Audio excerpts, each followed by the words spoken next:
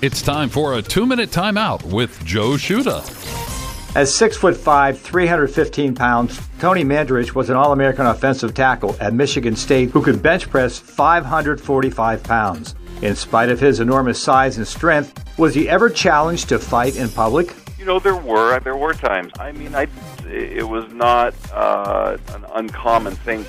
I think that, you know, one of the biggest things is basically guys that are big muscular, big stature. A lot of times people will challenge them in certain situations in bars because, and you know what, listen, just because you're big, it doesn't mean you're a good fighter. Just because you're big, it doesn't mean you're tough. And you know what, if you're big, it means, okay, well, you got good genetics and you like to lift weights or whatever the case may be. Yeah, and there was times I was challenged when I was, a 19, 20, 21-year-old in college. Well, yeah, I mean, it's difficult.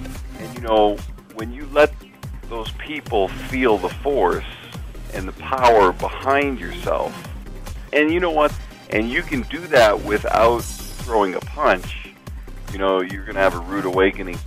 You can see their demeanor change pretty quick. But most of these people you're dealing with are half in the bag, half intoxicated or high on something anyway. So, they're doing it to create attention. They're doing it to showboat, and then a lot of times you remove yourself from that situation because it really doesn't matter. The bottom line is, I think that it's a no-win situation. So, yeah, I mean, if you beat the guy, beat him down, to a pulp, you're supposed to because you're bigger than him. If you don't, well, then you got beat up by some little guy. I'm Joe Shuda with this 2-minute timeout.